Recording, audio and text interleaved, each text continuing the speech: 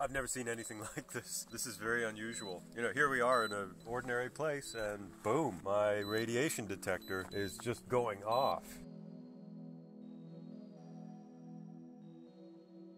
We're here in Tillamook, Norway, and this is just an ordinary road cut. The rock here is very high in thorium content, unusually high. The background radiation here is on the order of 100 times normal background radiation where I live.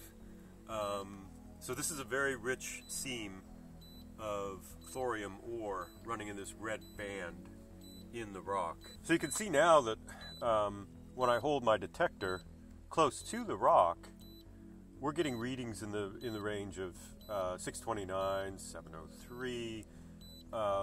At my house, I ordinarily see readings of 8 to 12.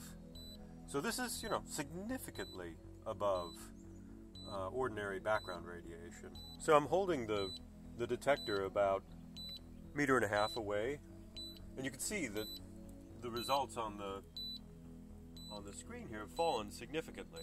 So as we move in, we'll see the value go back up, and now we're moving up. We're in the 600 range again, 700 range.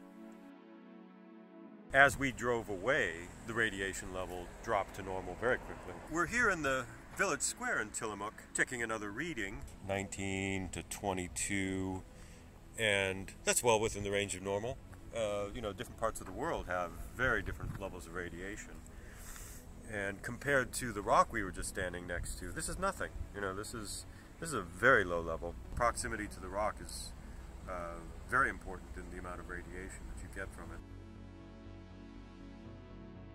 There's a huge thorium reserve. Total energy in that thorium is much greater than even the oil reserves of Norway. The energy potential here is just enormous. I mean, this could power the world for quite some time. Yeah, we're standing right next to it, right here. This is thorium. I've never seen anything like this. We could be making power with this. Instead, we're burning stuff.